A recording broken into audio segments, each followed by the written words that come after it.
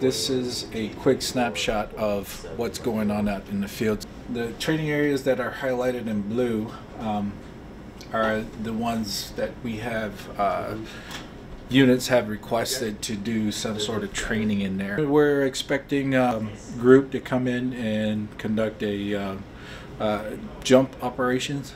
They're planning to jump into 16 Bravo. Take it 3, you're a policeman. You got units that come in to do recons of the training areas. So while we have that going on, we have to manage this as well. Range control, call sign Alpha 4, but otherwise details correct.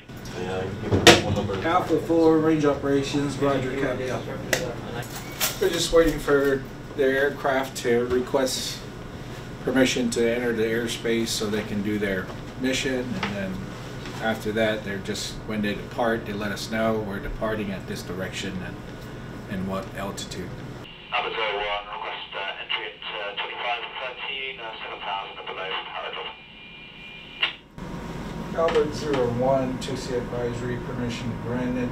Be advised we do not have any hot ranges at this time. Alpha 2 range operation, copy all. They're getting ready to jump. They're prepping up. They are prepping to jump.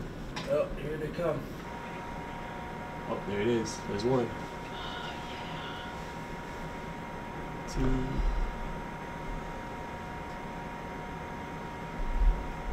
If we had a hot range, we would advise them to stay away from another area or stay away from the hot range. So we tell them to go and approach the airspace from up north.